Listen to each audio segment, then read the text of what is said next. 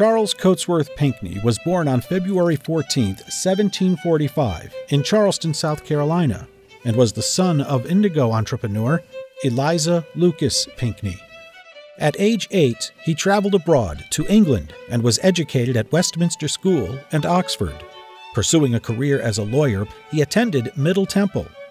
Upon his return to South Carolina, he married Sally Middleton. He returned in the early 1770s, quickly became involved in the revolutionary movement in South Carolina. And it's in spring of 1780 that the British really make a very big push in the South. Charles Cotesworth Pinckney was the colonel of the 1st South Carolina. His post was at Fort Moultrie. When the British attacked Charleston in May of 1780, he urged the American commander, Benjamin Lincoln, to not give up the city. Unfortunately, it does fall to the British on May 12th of 1780. It's the largest defeat of the American Army during the Revolutionary War. Pinckney himself was captured, paroled to sit out the rest of the war in Philadelphia.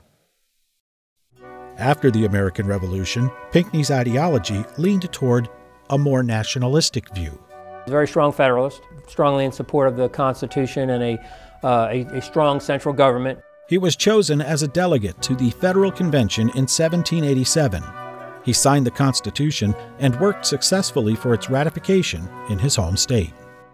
In 1800, he was advanced as the Federalist Party's vice presidential candidate. He was the Federalist candidate for president in 1804 and 1808.